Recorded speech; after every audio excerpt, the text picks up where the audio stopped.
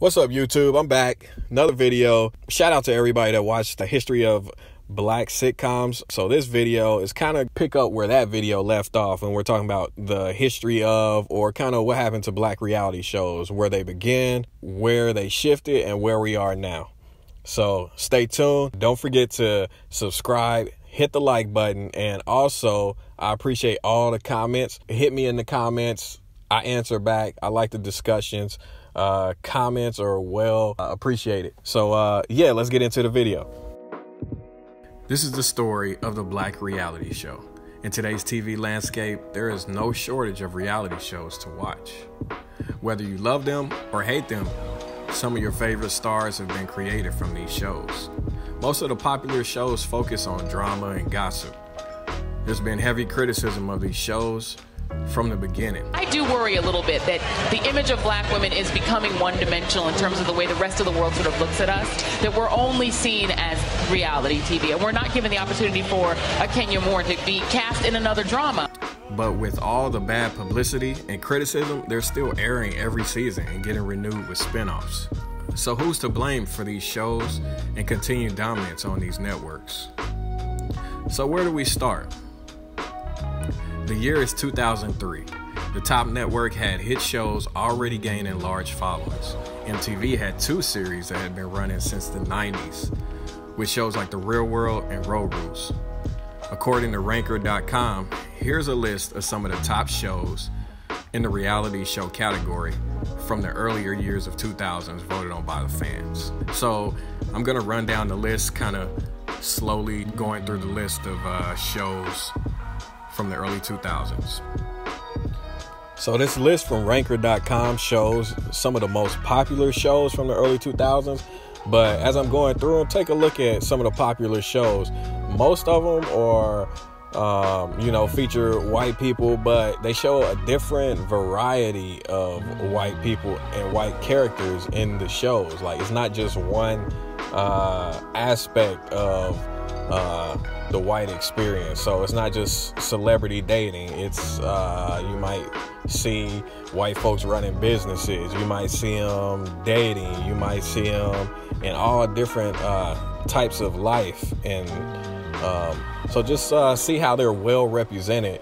You might see also, you see like 19 and whatever that show is about the huge family. So you see white families, you see dating, you see celebrities. So they're well represented when it comes to the reality shows, especially in the early 2000s. Now, when we go to showing black reality shows, it seems to lean or slant towards just like celebrities and just kind of this ratchet kind of lifestyle of celebrities drinking, fighting. We can do it right now. Let's do it now. Let's do it. Come on, let's do it. Oh, what the go on here, bitch. Come on.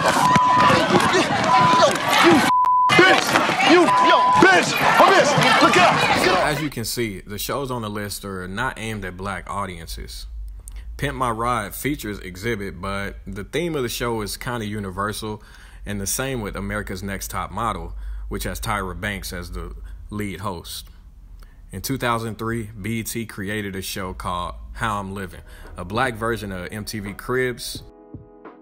The show wasn't really creative or original, just pretty much a straight copycat of MTV Cribs. But it's all good because you know what I'm saying, they don't need rims because it's tight. And these are our cars, and that's how we live it, you know. So in 2004, BET decided to fill that gap with the first reality show that featured an all-black cast, young college kids, which was called College Hill. So the premise of the show was to show the black college experience on a historically black college. Extra, here's the latest.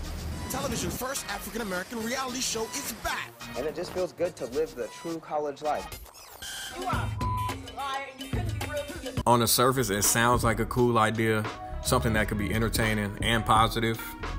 Look, I admit, I watched the first season. I was kind of a fan of the show. During my research, I found an interview with the show's executive producer from CNN.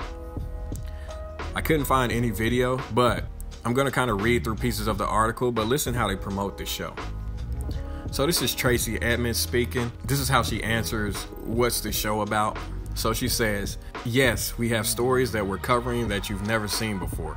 I mean, Shalandra, our sophomore, is pregnant, and so while she's navigating through the academic side of her life, she's also trying to figure out who her baby father is. So in the first reality show based on an all-black cast, immediately, some of the content is focused on stereotypical negative issues attributed to the black community.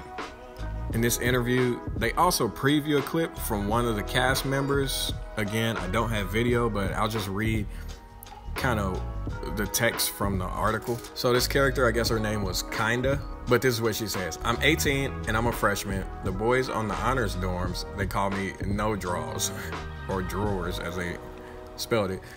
Now they've shortened it to No because I feel that underwear is sometimes so constricting, and you know, we should all just be free. So this is the start of the Black reality show, which aired on BET in 2004. Now the Black college experience is just one slice of the Black experience. Next, Black reality shows went after the topic of family. So throughout the years, the Black family has been portrayed in a positive light from the sitcom era. With that continuing to the 2000s, the first show to tackle the Black family life was produced by the Bravo network, Being Bobby Brown, which aired in 2005. Here's a few clips.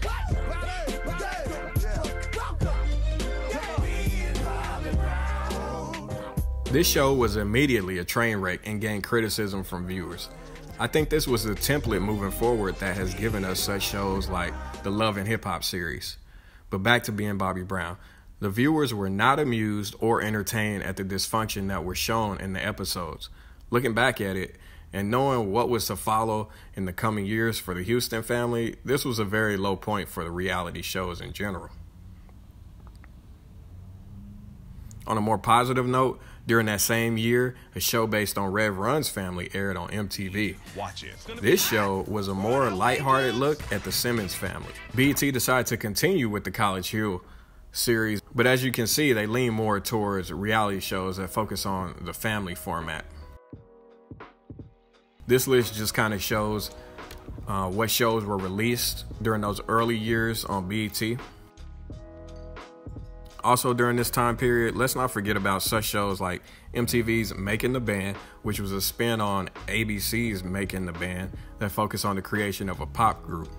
This show featured Puff Daddy searching for talent to create his own band. Who are the 5 best rappers of all time? Think about it. Dylan, and Dylan. Because I spit hot fire.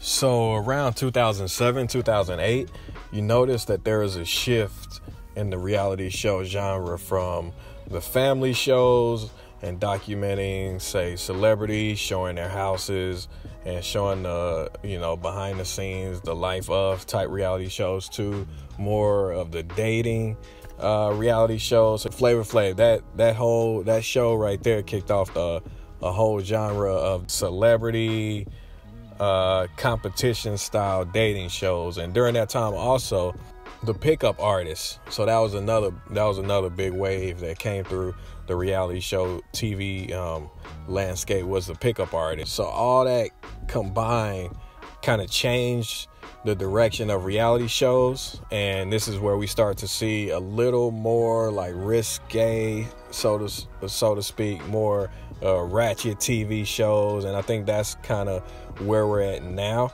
But this is where it all began. Dick, bitch. Your pussy's long.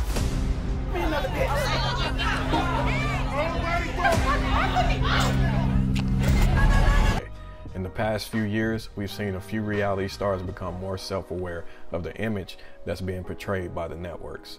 In the case of Tamar Braxton, she refused to return to We Network and wants to take a different direction the next time she returns to television. Recently you said, hey, what if I was to tell you that Braxton Family Value was coming back? No, and you said, but not on a foolish network, you know?